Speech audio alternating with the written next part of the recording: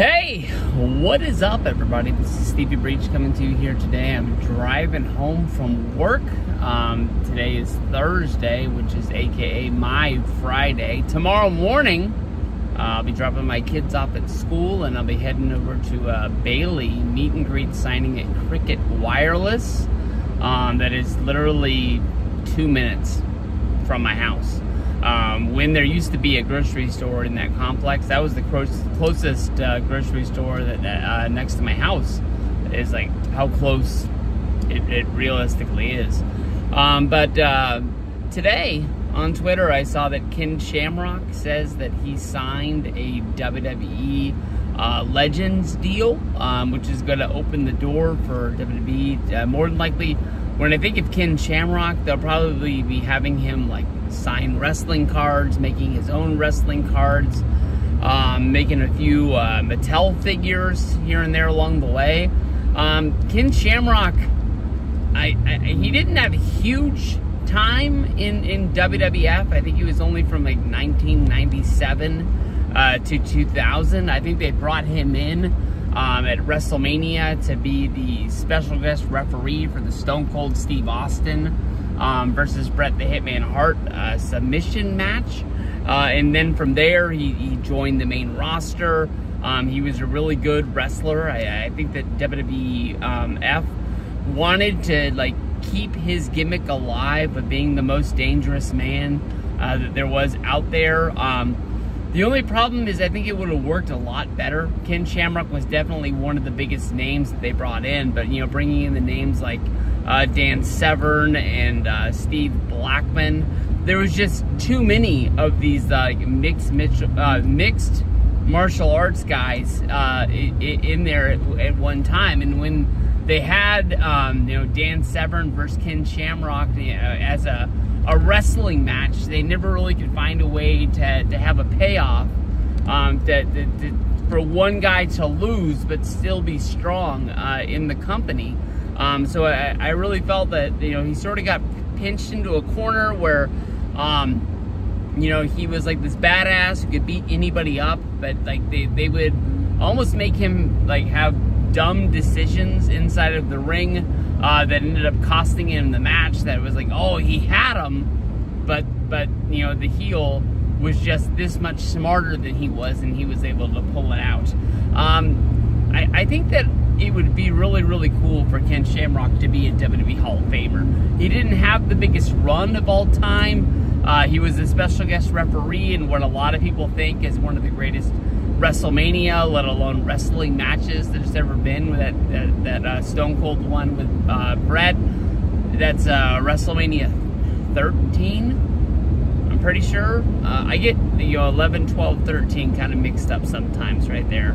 That was kind of like a weird era for the WWF at that time. But you know, he main evented the D-Generation X In Your House pay-per-view, which was right after the Survivor Series in 1997 when Bret left, and there was a lot of focus on the company.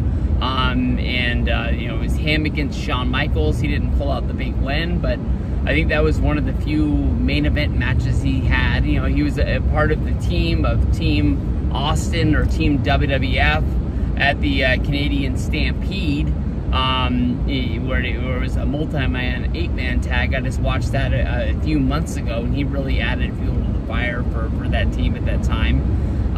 Other than that, I mean, you really think of him being co-intercontinental and tag team champions at the time with the corporation or the corporate ministry. I think he was in the ministry. In my mind, it would kind of be a little bit weird of him being in there as I say it, but I definitely remember him being in the corporation with Vince, Boss Man, Shane, you know, and he was able to win the Intercontinental title.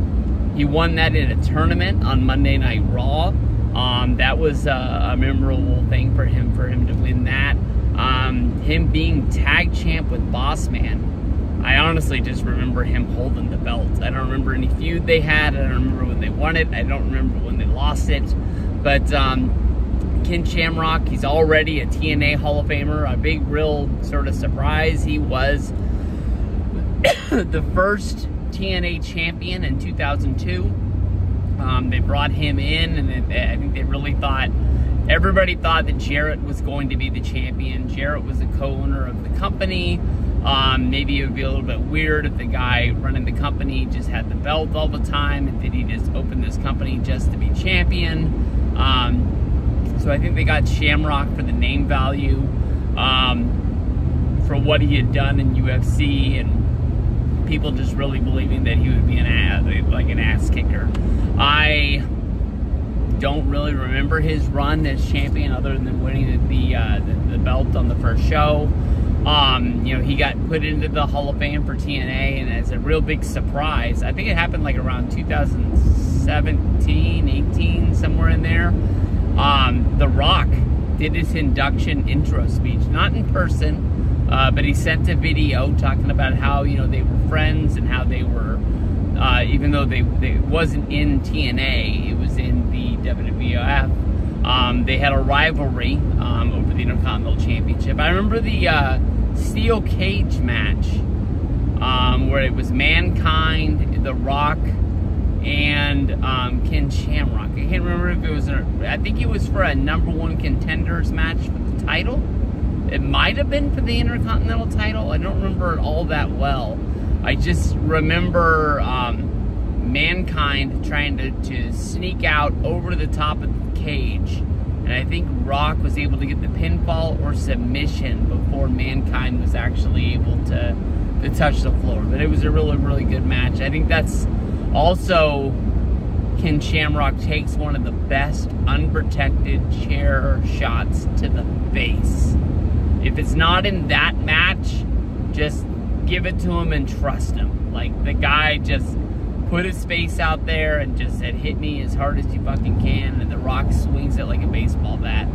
Just boom, King Griffey Jr. style, slugfest right over the fence. See you later. But, you know, I'll tell you the truth. I've been wrong before. I remember Tatanka signed his deal. Tatanka got, you know, some Mattel action figures. He got some wrestling cards. He was at Wrestlemania 32 in the Andre the Giant Memorial Battle Royal. But I mean, I really thought Tatanka was going to go into the Hall of Fame, and that's why they wanted him to sign that Legends deal. I think they just need so many legends under contract to make the cards. You got to be thinking that, you know, the guys that they already have under Legends deal, they've already had so many figures. How many Mattel figures can they make? So they got to go out and sign people. But the people that they're signing right now, I mean, I like looking at action figures. I like, you know, listening to the Major Brothers talk about it, but I don't really know anybody running out to buy a Ken Shamrock figure or a Victoria figure, or I can't remember, there was another name that signed the Legends deal as of late. Oh, Jesse Ventura was the other one. All three of those names in my mind deserve their spot in the WWE Hall of Fame. Victoria was an awesome wrestler. I guess I was wrong. Jesse's already in the Hall of Fame after making that video the other day. But I would be really, really surprised, you know, especially with like this sort of like the TKO UFC, you know, crossover with this upcoming WrestleMania being in Las Vegas. Well, they always would say that Shamrock was billed as being from Sacramento, California during his run in WWF. But I honestly think, if I remember right, I think he lives in Las Vegas. Cut down on the travel costs, just bring him in. I think it'd be really, really cool. I think he'd easily be the first WWE and UFC Hall of Famer. I don't think Brock is in yet. Brock will be in there someday when he wants to. I don't think they would do it without him. But to be the first to say that you beat Brock to it, I take it. Peace out.